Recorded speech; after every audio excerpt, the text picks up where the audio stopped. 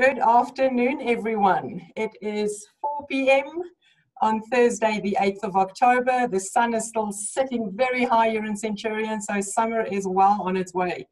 We had our first rain in Gauteng just this week, and it was absolutely superb to just smell that rain. I don't know whether it's just me, but I absolutely love it.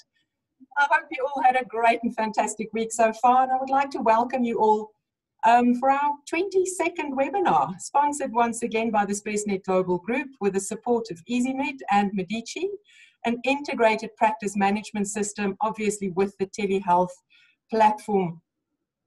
Pardon me. You know by now, I like to share who is joining us today, and I can confirm that we've had 730 people that registered for today's webinar, and we had 18 disciplines as well, plus a few doctors, just to add on to that. And I can confirm that the webinar has been accredited for one ethical CEU. We only got that confirmation through just this morning. So thank you very much for that. Wendy and her team, who's sitting behind that little black screen that you can see, for all her hard work, just to get everything organized for today's webinar. Guys, I would just like 1 second to focus especially on the podiatrist today. I can confirm that it is International Podiatry Day, and I would really like to wish all the podiatrists and the society the best of luck to try and get a bit of attention to foot health, and also to get to podiatry and the message to the public, the government, and other healthcare workers. I know there's 22 podiatrists that is joining us today, so guys, happy International Podiatry Day just once again. I can also confirm that we've got close to 200 psychologists joining us today. There's about 80 physiotherapists, there's 60 occupational therapists, we've got 51 speech therapists and audiologists, there's close to 30 dietitians, just over 30 registered counselors, 25 medical orthotists and prosthetists, there's 9 social workers, 10 chiropractors, and 22 optometrists. And no, Bertie, I'm not forgetting about the bios. There are 151 biokinetic healthcare professionals joining on the call today. So, guys, a warm welcome to each and every one of you. Now, for those of you who are regular webinar attendees, you would know that over the past 2 weeks, we've been touching and discussing this topic around health ecosystems, and we specifically started focusing on diabetes and the healthcare professionals that forms part of this journey of a patient with diabetes. Now, we created a platform where you can literally just show your interest, just show of hands, whether in the future you would like to form part of such a network. We created a URL, which unfortunately didn't work 100% last week. We apologize for that, but guess what? It's up and running and in working order. And I would just like to ask if there's anyone that is still interested in joining such a network, and it's not an established network, it's just show of hands, you're interested in joining it, please connect with us. I'm just copying the link here on my left-hand side. I'm going to put it in the chat functionality so that everyone can see it. Right-click, paste, and there you go. And that's for anyone that deals on a regular basis with a patient with diabetes. Now, obviously, if you need to go and listen to any of our previous webinars, it is available on numerous platforms, including our website, which you can see on the screen, ezmed.solutions. Just navigate to the webinar tab, and you can find any of our previous webinars right there for you to listen to, either on a podcast or go and watch it on the YouTube channel as well. I literally just copied and pasted that in the chat functionality as well, just to make that a little bit easier for you. So where to start today? We're going into a completely different direction. Like we said last week, this is going to be the first of a series, a short series of 3 webinars. We're going to talk about how to set up your practice, how to market your practice. And if you think about closing the doors, what do you need to do then as well? So it's a different direction, and I've got 2 gentlemen joining me today to start this discussion. And the discussion today is specifically around the business of establishing a successful healthcare practice. So where do you start? What do you need to think about? What sort of tick boxes do you need to go by to make everything successful in your practice?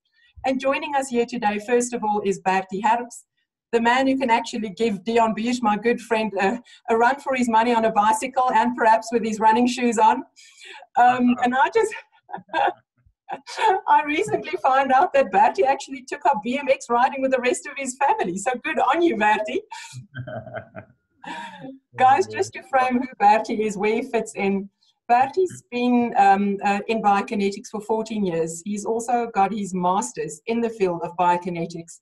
He's been in private practice for over 11 years now. He's a business owner, a leader, a speaker, and I think most importantly, probably a husband and a father. Now, if that really wasn't enough, he's currently serving as the Vice President with the Biokinetics Association of South Africa, BASA. So Bertie, thank you very much for spending the afternoon with us and coming to share some of your knowledge with us. Thank you, Lonnie. Much appreciate the invitation. Thank you, Dion, to you guys. I'm really looking forward to today's discussion. I think it's going to be impactful, and I think we're going to have a lot of influence from today's session. Excellent. Thanks, Bertie. And then, of course, I've got Dion Beers with us as well. Dion being the director of the Profnet Medical and the SpaceNet Global Group Executive for Operations. Now, Dion, as you know, has been in private practice for many years. He comes with a wealth of experience and knowledge. And Dion was also back in the day the chairperson of the South African Society of Physiotherapy. So it's absolutely fantastic having you with us as well again today this afternoon. Dion. Thank you, Lonnie. Afternoon, everybody. Thanks so much for joining us and putting your 4 to 5 o'clock aside for us every Thursday. It's really awesome to see such great numbers continuing even as we come out of COVID. So very welcome to everyone, and thanks for making the time, and welcome back. It's an honor to have you with us. Thank you, Dion. Much appreciated. I think as you know, all of you know, my name is Lani Ace, and I'm a product manager with the SpaceNet Global Group, and it's my absolute privilege to be your host again this afternoon. So attendees, I think you can probably see that between these two gentlemen, they will have a lot of tips, a lot of information and personal experience that they can share with you with regards to creating and setting up a practice in South Africa, taking all the regulatory bodies into consideration. They both have lots of experience in private practice and have represented, as you heard, their professions on an association or a society level. But just a disclaimer that during our discussions this afternoon, it's just impossible for us to address all your specific and unique practice requirements.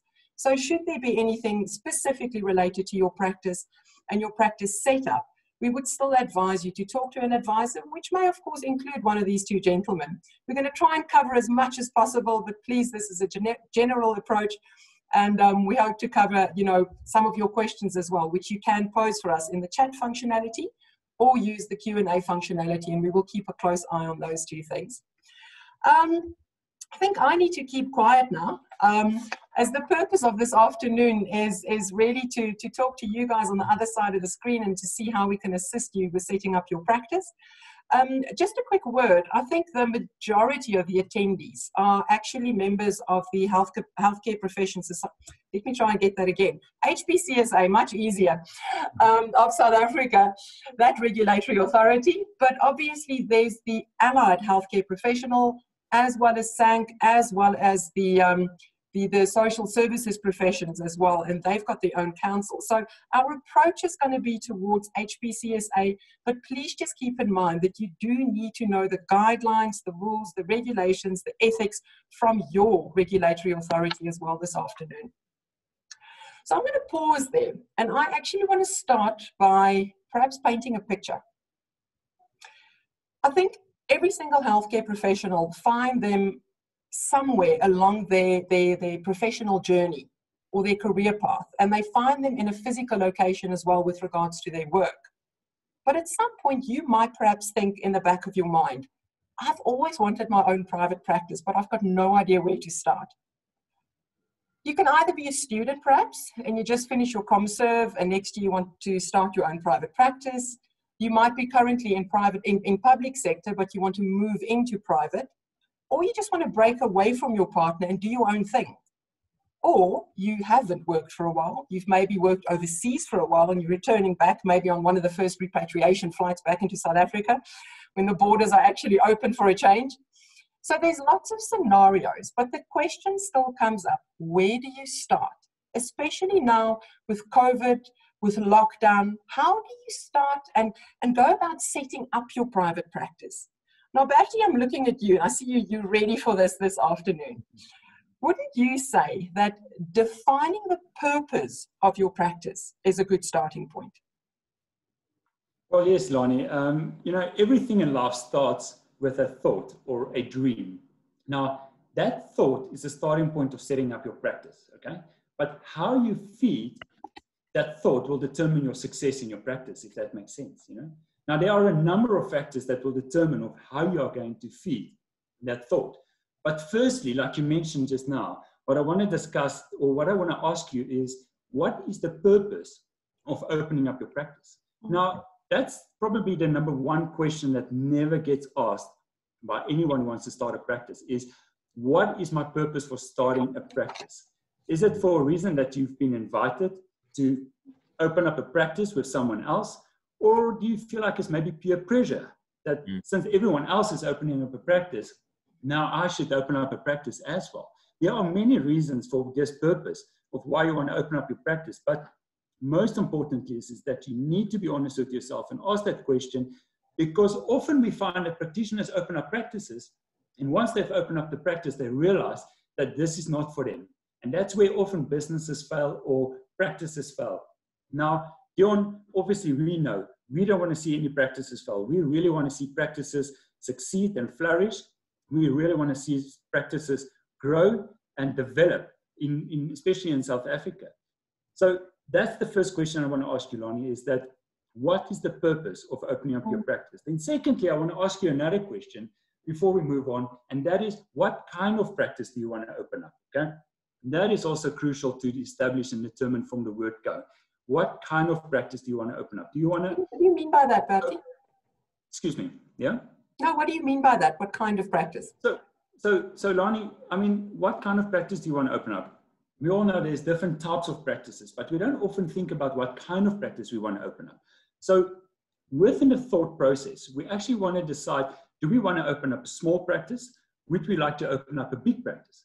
Or do you think we should open up an ordinary practice or an extraordinary practice? Now, from my side, I really hope for every viewer here on this webinar would like to open up an extraordinary practice, because we really want to open up practices that will excel and progress and grow within this country, you know, because the more we grow, the more we can actually assist other people. At the end of the day, Lonnie, as you know, we are health professionals and we are there for the need and the care of other people.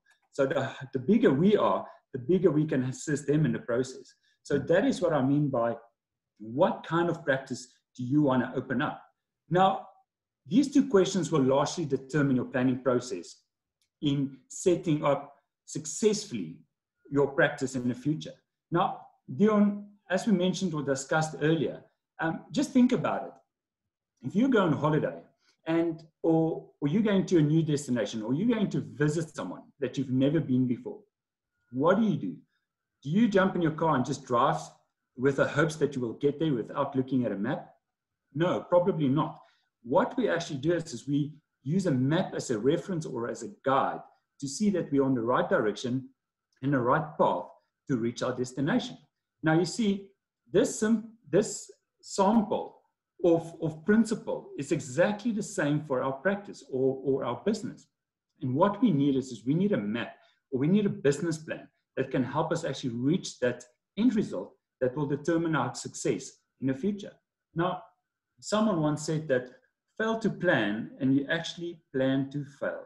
Now, I don't know if you didn't know or did know, but 50% of all small businesses that open up in this country actually fail or liquidate at the end of the year. And that is really sad news, because we don't want to see businesses, in particularly practices, fail or liquidate. We really want to see practices grow, as we mentioned earlier. So what is that all about? Lonnie, it's all about getting ready. It's all about focusing on the planning phase. Now, for those of you who know Henry Ford, he was from the Ford Motoring Company who actually started Ford many, many moons ago. He said, before anything else, getting ready is the secret to success. So we need to get ourselves ready, because the planning process in successfully setting our practice will help us to achieve success later on in our practice career. Now, Lonnie,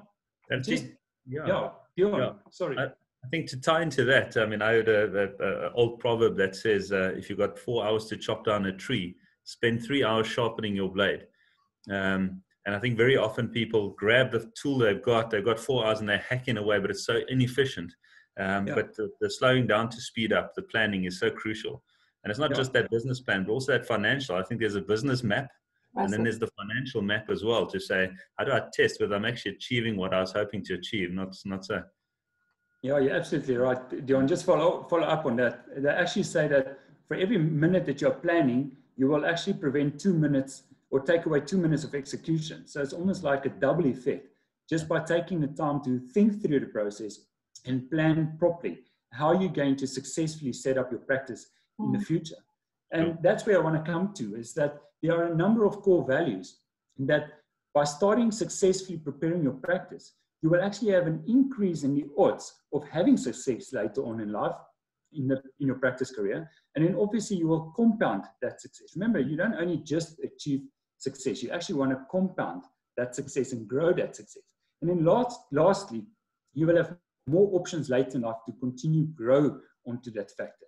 That's how we're actually going to gain more and more sustainability and also eventually lead to growing your practice successfully. So, Lani, to answer your question, that is essentially how we successfully will set up your practice for the future. So what I'm hearing here is that you need to take time out, you need to sit, think, plan what the purpose of your practice has to be, or what you want it to be, the strategy that you want to follow to get there. Do a proper business plan. Think of what your core values should be and what type of practice you want to be. And you mentioned two things. Bertie, you mentioned a kind of practice, ordinary or extraordinary.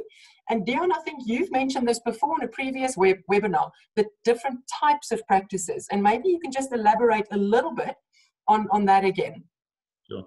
Sure. I think the types of practices are obviously determined. One can run a business in so many different ways and register that in so many different ways. But I think it's important that we ensure that we, within the framework of our regulator, I'm going to use the HPCSA regulation here as a reference point, knowing that many of the other regulators have very similar positions. But that would have to be clarified in your specific regulator. But in the HPCSA, you can only run clinical services in one of 4 ways. And I do want to reference one of our webinars back on the 23rd of July. If anybody wants to go back and watch that full webinar for the detail, you're welcome to go to our YouTube channel that Lonnie did paste in the chat. But go and have a look at that. There's now 22 different resources there that I think are very valuable to running your practice. But in that, we just spoke about the 4 really, and that is solus practitioner, practicing in your own personal name against your ID number as your registration as such. And then on the other end of the extreme is your incorporated practice, or your personal liabilities company. And that's the closest you're going to get to a corporate type of setup for your practice. And then in between those two, you've got partnerships, which I would really strongly disincentivize anybody to consider. And then the other one is association. So how do you actually associate various practice entities to each other to make the practice effective and efficient? So I think that's the 4 really from a structural point of view. But just while I've got the mic, I think a couple of things that Bertie said earlier, which is so important, is what you were saying, Bertie, about deciding why you want to go into practice, what is your purpose, and what type of practice.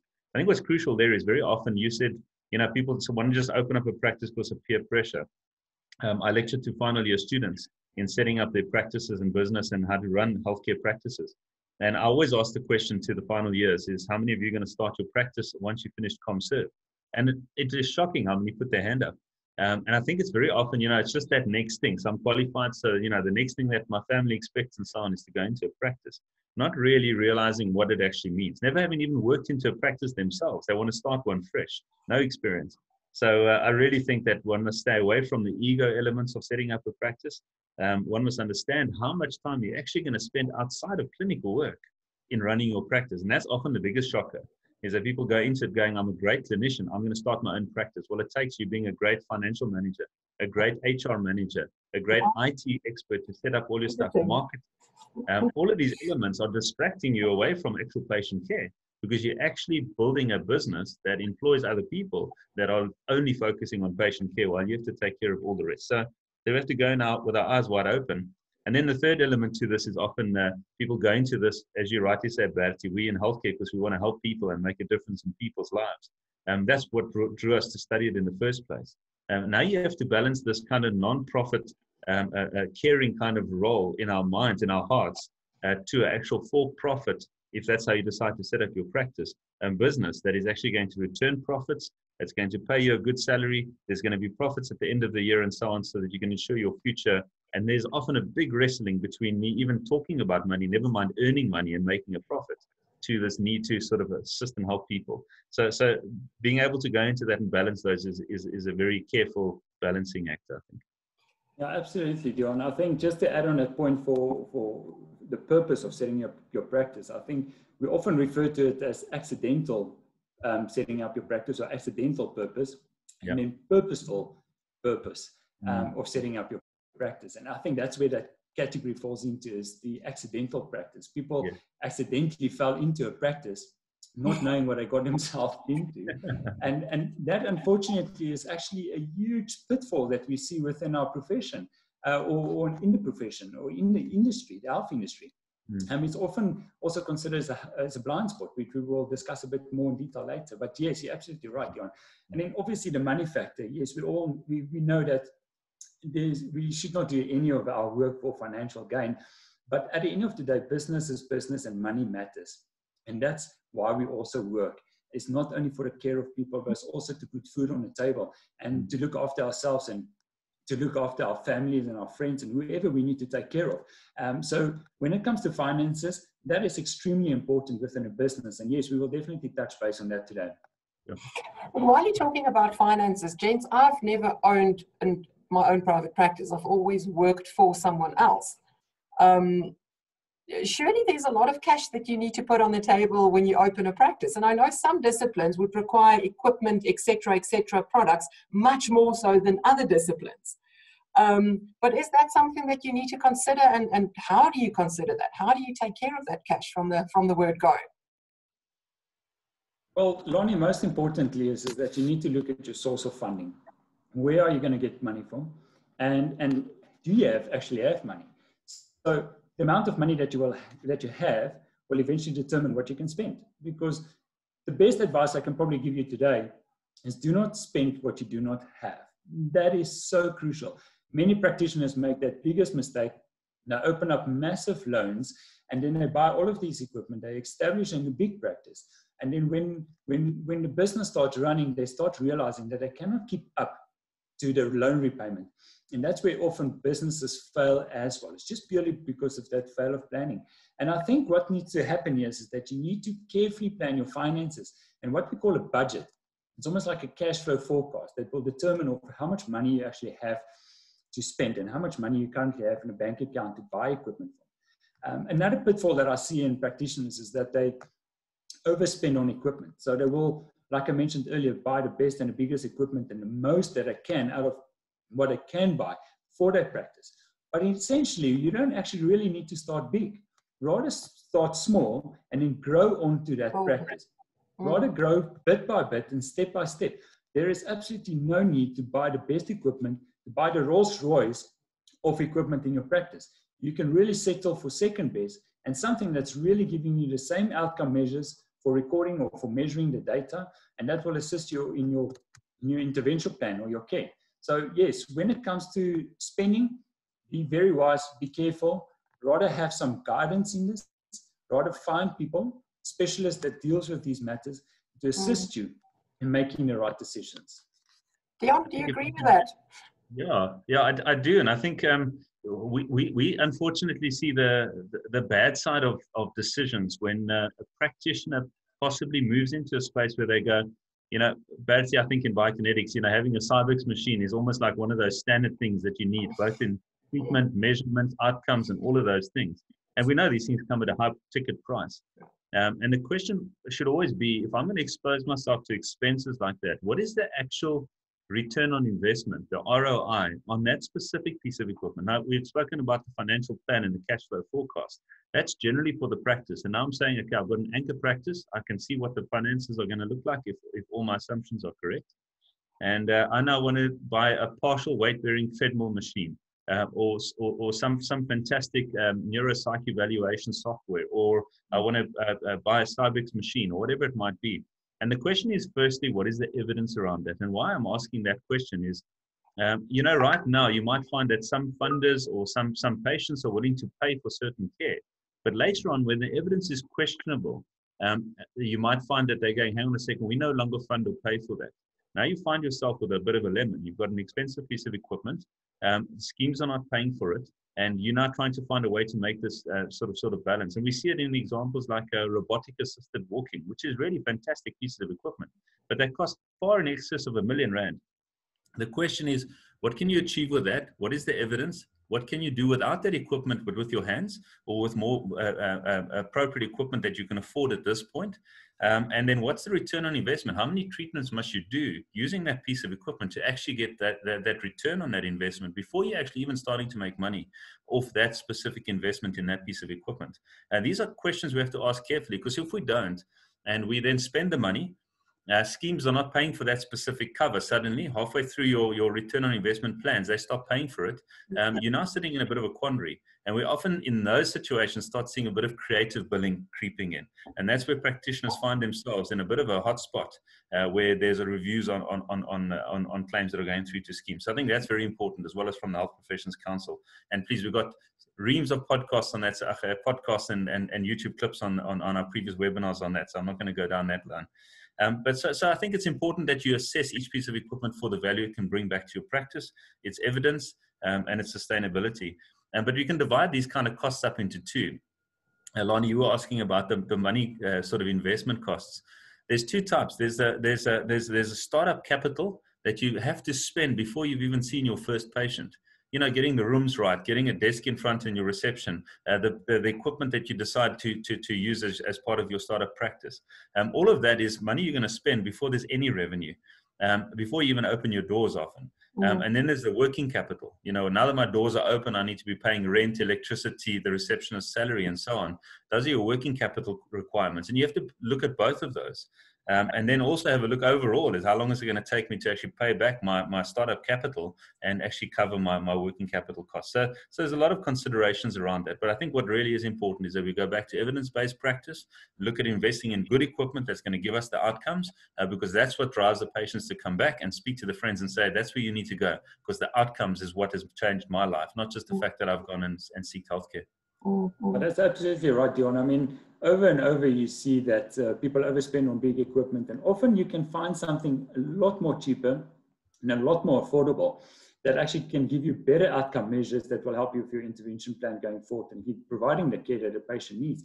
And like you say, at the end of the day, word of mouth, that is pretty much the best marketing that you can do. If you provide a service with excellence, that is where your word of mouth is going to come from, and that's how you're going to market yourself quite well. I'm just seeing here, sorry, Lonnie, I'm looking at Tasneem's comment. It also, same goes for committing to long-term leases before establishing a patient base. So true, Tasneem. I mean, we often see that as well. People actually go out and get a large space because now what they want to do is they want to set up a multidisciplinary practice.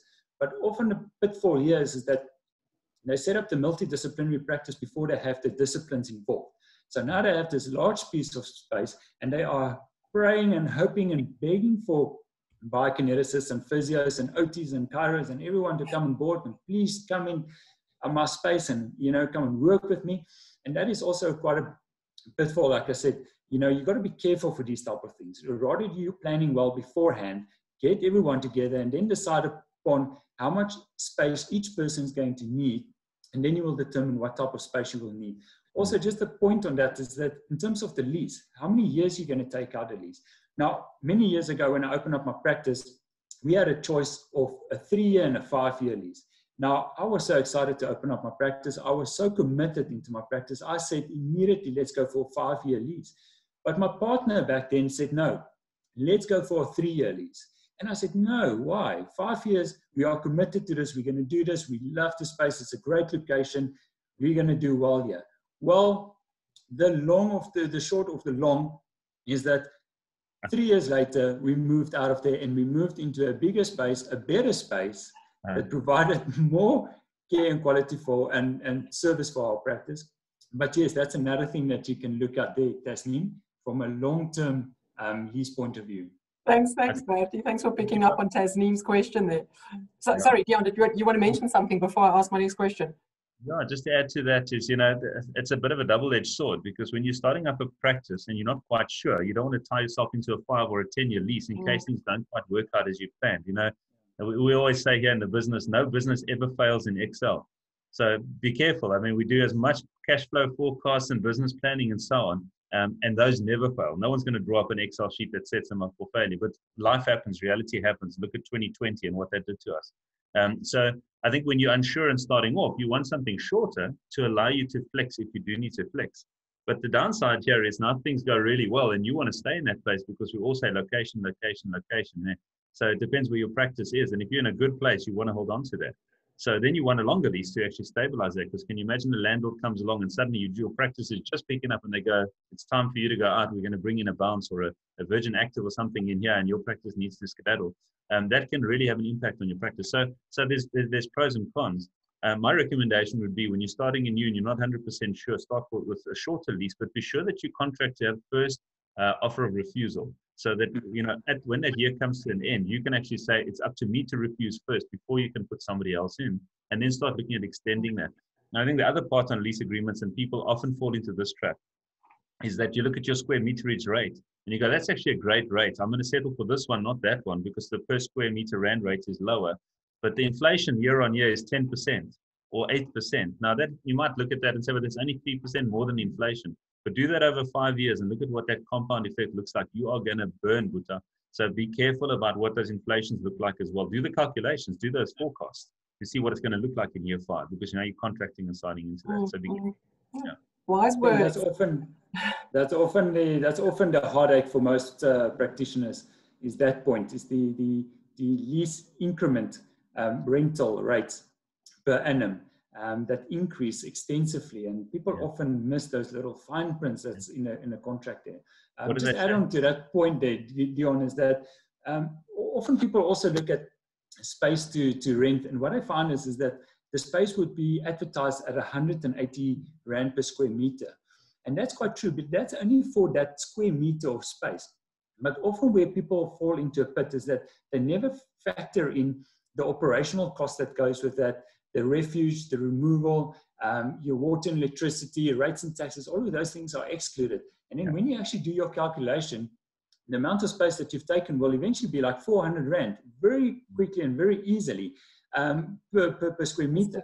So that's something you definitely need to be very careful of, and make sure you do careful planning around that and work out your finances to make sure that you can afford it. And that is not only going to be like 180 Rand a square meter, but it will be 400 Rand a square meter for the amount of space that you take out.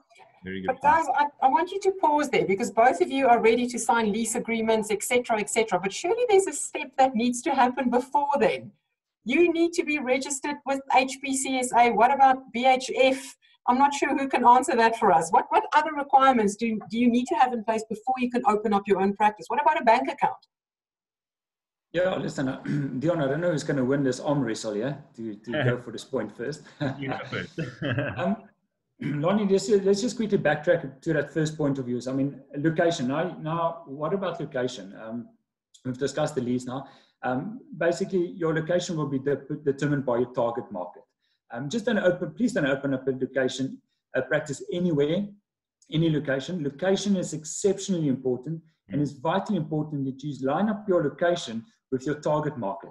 So make sure that you do a due diligence before the time to know where your target market is, and that will actually allow you to make sure you are in the right location, that you are going to see business coming through your doors. Secondly, you're talking about registrations with BHF and HPCSA and so forth. But yes, firstly, you need to have a bank account. And opening up a bank account is also quite tricky sometimes, but it's very important. And the one thing that I really want to highlight here is, please do not use your personal bank account for your practice or for your business. The reason for that is that you will never know where you are in your business if you have your personal affairs mixed up with your business affairs.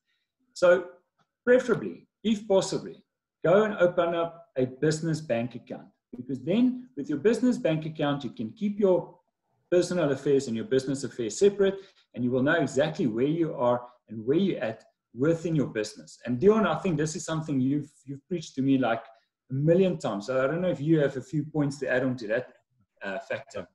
Yeah, thanks, Barry. You took the words out of my mouth. I think it's crucial, you know, as a solace practitioner, you don't need to register a company number or anything like that. You can practice in your personal name, but very often people then stumble into saying, well, if it's my personal name, I'll use my personal account, and sometimes even a savings account. And that's the danger, because on that same account, your poor accountant at the end of the year or end of the month is going, right, what's business expenses? I see school fees here. How are we handling that? This Woolworths purchase, is this business or is this personal? And it's all so dear my card that it's very difficult to understand. Now, yes, SARS sees you as one entity, and they're going to take all of those and look at them together. But how are you going to get an idea of actually what's going on in the practice? So separating those bank accounts, practice expenses in the practice account, money from medical schemes and patients coming into the practice account, paying yourself a salary from that into your personal account, and then doing your personal things, is really just that separation of those two goes a really long way to helping solace practitioners to actually manage their finances and actually see if the practice is running at a profit or not. And I think the other element with these banks, while we're talking about bank accounts, is the mistake I see solace practitioners doing very often is going, right, so I've paid all my expenses. It's the 27th of the month. How much is left in my account? Okay, there's 12,000 or 20,000 or whatever the number is. That's my salary. I'm going to draw it down to zero, and I'm going to now survive on that. And next month I'll build it up again, right? I see that very often. And the scary thing about that is you don't know what your income is going to be. You're taking what's left. And the worst part is you're drawing it down to zero. Now, for pre-COVID days, fortunately, I've been saying this for many years. So hopefully the guys that have heard it have applied it in some way, which would have helped them through the COVID times. Because we always say, what is your financial policy? And your first financial policy that I think is critical to put in place is, how much do I need to leave in my bank account over which I can then play with that money that's over that? And often people are saying it's zero, and anything over that I can play with. Now, that's dangerous. I would recommend anywhere between 3 and 6 months. Now, with COVID behind us, I'm going to say 6 months. If your operating expenses, in other words, paying your receptionist, paying yourself the salary that you need, the minimum salary you need to cover your bond and all your commitments at home and so on, your rent, your staff, your all those, your license fees for your software and so on. What does that come to per month? That's your operational costs. And if that comes to 80,000, let's use 100,000 Rand as an easy number, then you should take 100,000 times 6 and say 600,000 is where my bank account needs to get up to give me that stability. And the 1 Rand over 600,000 I can play with. I can invest it. I can buy this new equipment. I can start accumulating that towards my expensive equipment and so on. So that should something go wrong, now we can use the example of COVID, and my income is reduced considerably. I've got 6 months to plan. I've got 6 months to scale it down, to consider telehealth platforms and try and drive that, to consider a different place to actually practice from, to whatever it might be. But I've got time to flex, or hope that we can get through the crisis and pick up again. So those who had a financial policy of 6 months slush fund that they keep behind, and you can invest that. You can put it in your bond. You can put it in a longer term investment to get good interest. But that's not yours to play with. It's only over that you can then start playing with. So I think that's crucial, that we don't use target as zero, or even worse, my overdraft to pay my salary, and then hope by the end of the month I'm back into the plus. And we do see this, unfortunately, very often. BHF, is that a yes or a no? Do you need a number from BHF? Oh, absolutely. Yeah, you cannot practice without a practice number. So once you have your location, you know your physical address, you have open up a bank account, you have a business entity, you've decided on whether you're going to go solus or partnership or incorporated or association, and then you have a business name. Once you have all of those documents together, then you can head on to the Board of Health Funders, or BHF, to acquire a PCNS number, which is a practice coding number from their system. And once you have that number, you can then be registered with all the other medical aids, so that you can do claiming and so forth through your practice. But yes, Lonnie, you definitely need to register with BHF to have a practice number. That is vitally important. Otherwise, you will not go far. And Bharti, if you've got a large-ish practice, and let's just say it's one discipline, I'll take myself, for example, physios, let's say there's 4 physios, is it only do you only require one BHF number and the others practice under your practice number, or does each participant need a BHF practice number as well? Sure. Lonnie, this can open up a whole can of worms here, because it depends on a business entity. Okay. So if you have an association, each person can still practice under their own practice number, but then you just form what we call a legal entity or legal agreement between the associates, if it's an association or a partnership, or an incorporation. If it's an incorporation, it will be under one practice number, because then you will formulate all the disciplines together as directors. So each practitioner, whether you're a physiotherapist or if you're a biokineticist or a nurse or so forth, you will become a director within that company, and that company will have then one practice number. Can I maybe just add to that? We've recently, one of the ProfNet members actually raised something with us that they got communication from the HPCSA. So just newsflash on this is that the multidisciplinary group practices, even under incorporated companies, has been stopped by the BHF. They would register incorporated companies for a group of biokineticists practicing in that Inc. The minute you try and bring in a multidisciplinary or better an interdisciplinary practice approach and other disciplines, the BHF is saying create another Inc. or another entity and put your physios in there and your occupational therapists there and speech therapists all differently. You can bind those together with an association agreement, for example. There are other ways as well. But they cannot have multiple different disciplines in the same Inc. Now, this is a huge, huge concern for me. I think that this flies in the face of the Minister of Health's strategy and vision, the NHI strategy and vision, evidence-based practice as far as interdisciplinary practices and bringing those disciplines together under one and coordinating care. So we've put pressure on the HPCSA, and we undertake to continue to do that until such time as that changes.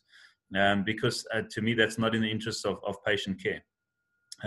So we need to keep driving for that. So appeal to all of the members, participants here on this call. Put pressure on your associations and societies. Go directly to the HPCSA, but put that pressure on to say we need a declarator from the HPCSA to allow multidisciplinary group practices. They in fact did allow it before. So when I was in practice, we had physio, OT, and speech therapy all together in a multidisciplinary practice. And I've spoken to other practices who've done the same and are operating under those 050 group practice numbers.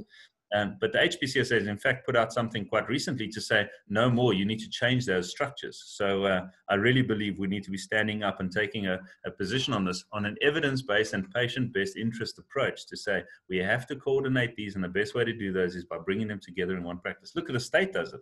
State sector has got some great structures on how they run those, where the teams are actually coordinated and brought together. I know it's not private practice, but most certainly something to push against, I believe. Ooh. So Dion, an example that I mentioned earlier on is someone who is in the public sector and they want to move into private sector. So they've been having this dream about owning a private practice. But when is a good time to start? Is it a good time to start a private practice now? I mean, there was a question here from Stephen about the economy and just the state of affairs, which we find ourselves in now, you know, during COVID, sort of post-lockdown. We're all in level 2 now.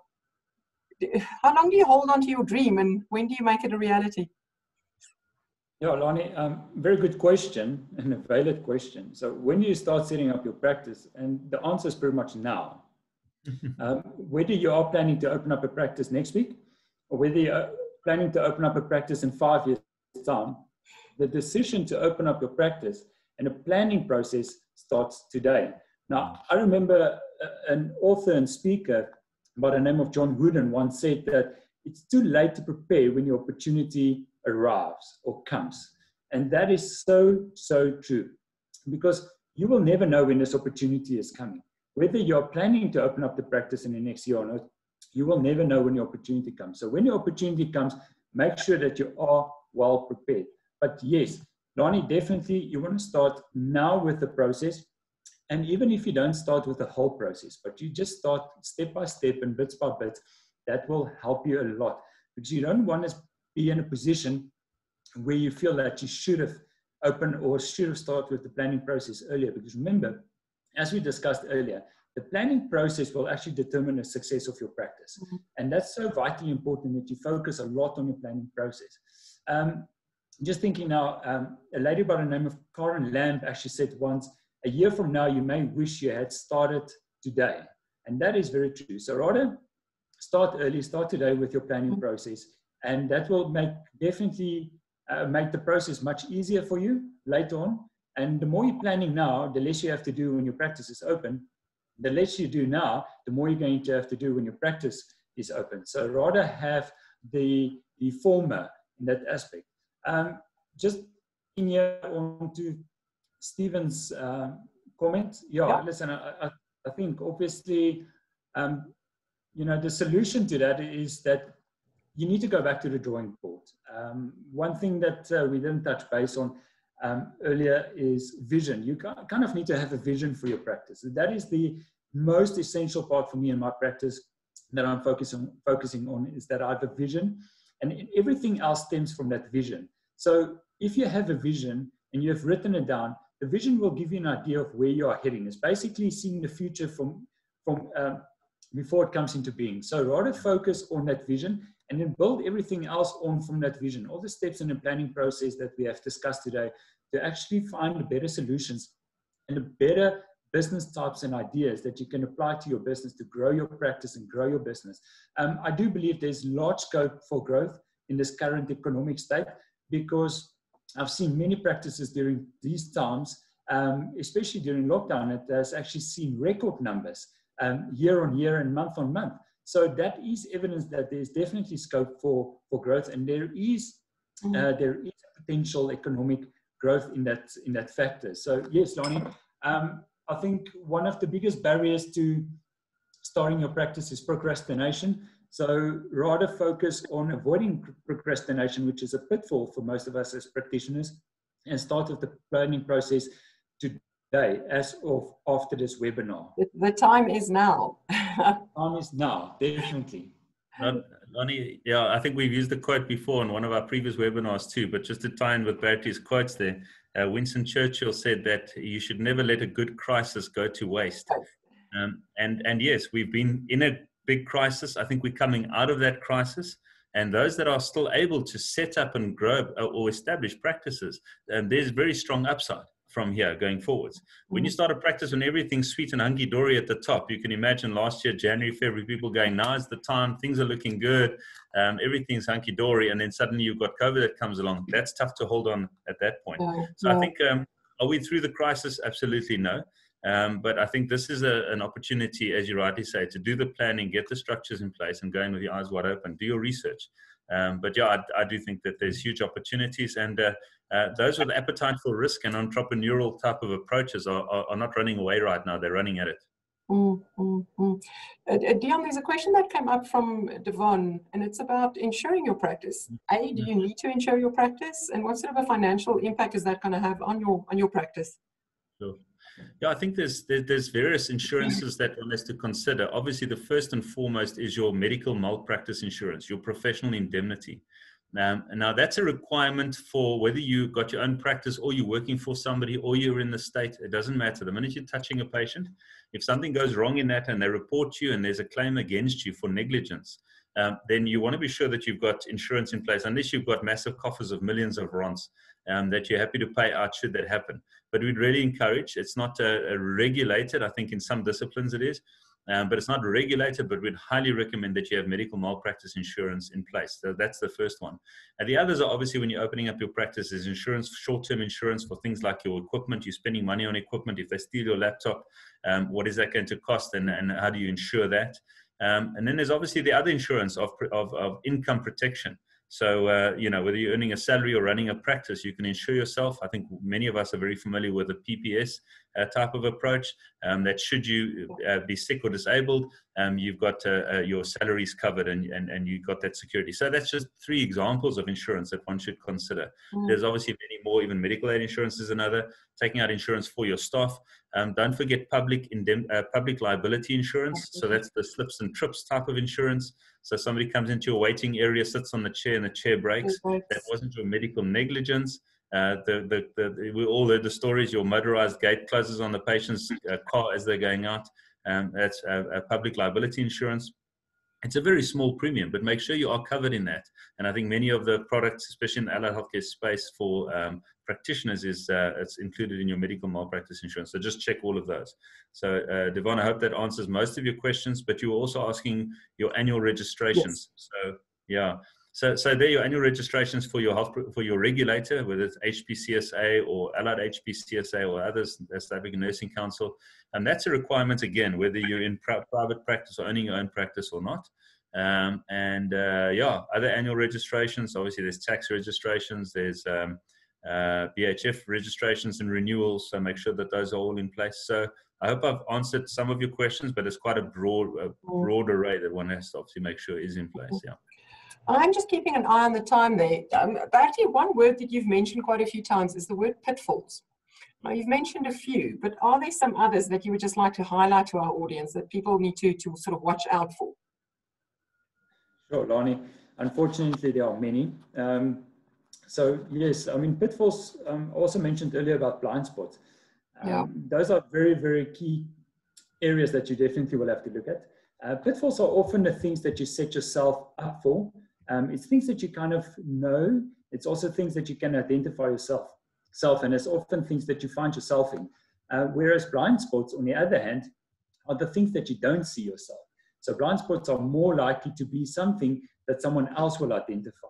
And yes, I mean, we've mentioned quite a few in this talk, but just coming to think of a few that's standing out for us, and that is probably opening up your practice too soon, too quick, without a planning process. That's something we've kind of mentioned.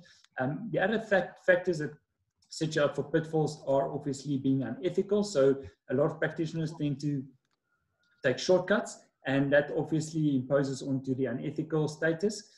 So you've got to be very careful for taking shortcuts, trying to go cheap into your practice or too cheap, trying to avoid payments, like Dion said, especially from your registrations, trying to avoid your registrations and avoiding insurance, indemnities and those type of things. That's very, very important. Otherwise, also failure to sacrifice is another factor. That's a huge pitfall.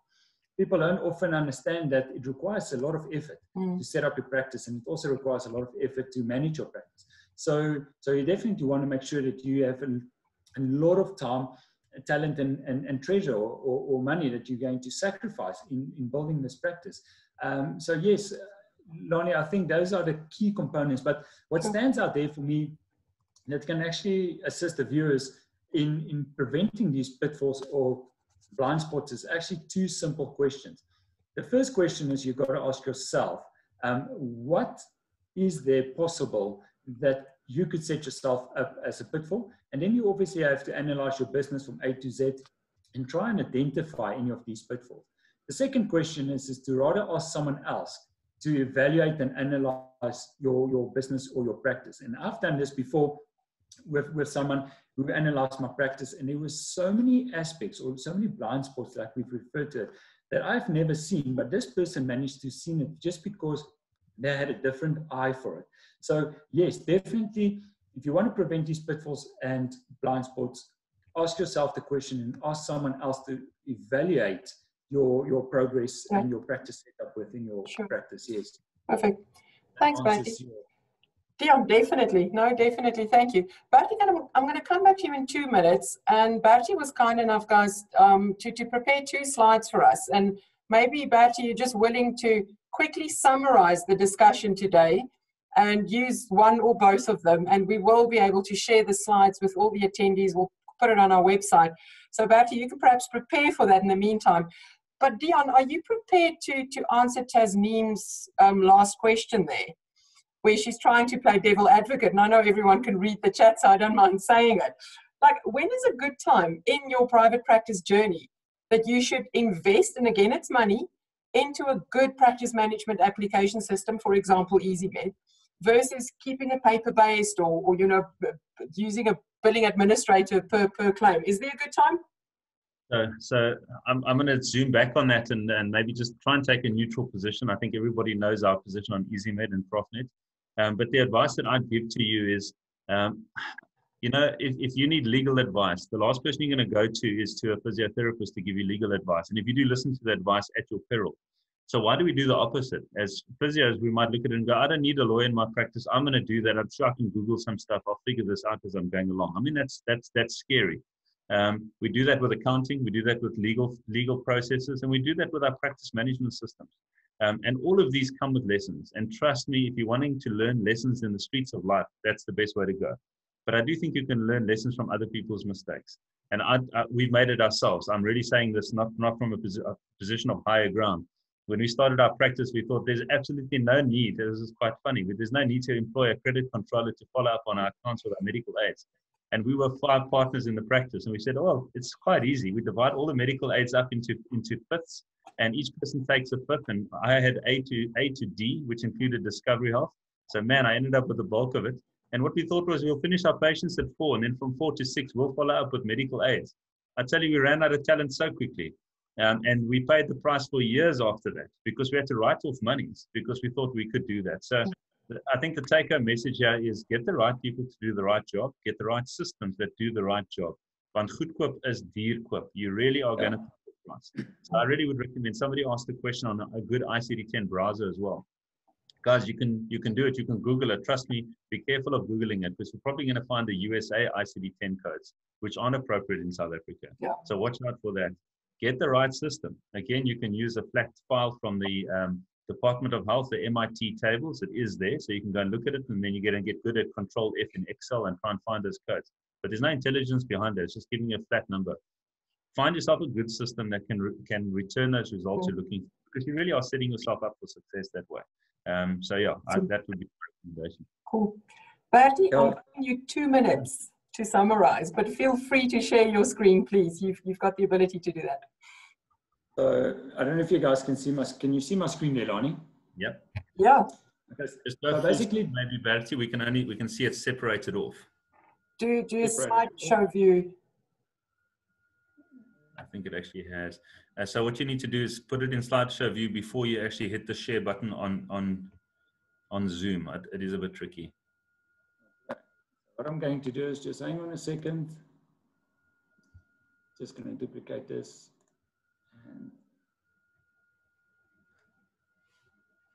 Is that better there? Not shared yet. I think it's still coming. Do you see it there?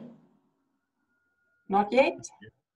Not yet. Okay, so let me just quickly try this. Can you see it now? Nothing on my side. Goodness, I can see it from my side. Sorry, guys. Let me just have a look here. Just unshare and share and again. Now, can you share? Can you see it there? Okay, so let's just try again. Share. Can you see it now? Something's happening. Okay. There we go. Yes, great stuff, guys. So obviously, between Dion and my comments, we've just set up 10 key steps to successfully set up your practice from thought to opening up your practice. So just quickly, what we're going to do is we are going to go into point number 1. Point number 1 is watch this webinar again and pick up some thoughts and tips that we've mentioned that you might have missed during this period. And that will definitely help you to actually just guiding you through the process. Step number 2 is determine your purpose and vision for setting up a practice. Number 3 was prepare a business plan. Number 4, identify your target market. And yes, can I just add in there, look out, I think for next week's webinar, if I'm correct, about marketing ethically or so forth. But Lani, you will discuss that more in detail now. Step number 5 is select a location or venue. Number 6 is decide on a business type and then a practice name. Step number 7, open up a bank account. Step number 8, register with your regulatory bodies. That is like DHF, SARS, SIPC, and all of those. And step number 9 is acquire management and operational systems. That's such as your bookkeeping systems, your practice management systems, maybe your telephone, your stationery, and all of those things. And then point number 10, the most important, don't forget to have fun. Yes, and that is my slide there. Lani? Awesome. Thank you so much, Bertie. And you did that in record time. Perhaps you can just stop sharing. We will put that up on our website for you so that you can refer back to that if you didn't manage to get a screen grab of that. Dion, Bertie, I am 100% convinced that our attendees got a lot of amazing tips and insights from you this afternoon with regards to starting a private practice or just doing a sense check of your own private practice to make sure that you've got everything in place. But now what? you've got your purpose, you've got your goals, you've got your business plan, the strategy, you've even got the best machine. But how do you grow your practice? How do you make sure that it is sustainable? And how do you ethically market your practice? And I really want to invite all the attendees to come and join us next week, where we will be unpacking just this topic. And we're going to call in a podiatrist. She's the director of our own private practice, Megan Maddox, to come and join us and just share her own experiences in the business. You can register now. You can just log on to our website, EZMed.solutions, navigate to the webinar tab, and we really hope to see you all with us next week. Dion, Bertie had a last thought. Over to you for one more sentence, and then we need to log off. Yeah, thank you very much. I think, sorry, I think we have, you wanted me to talk, Lonnie? Yes, please. Yeah, I think there's just so much to still talk about. And yeah, I think we could be busy for a long time. I think maybe we can invite Bertie back again to, I think, take the next step up into sort of putting our practice on steroids.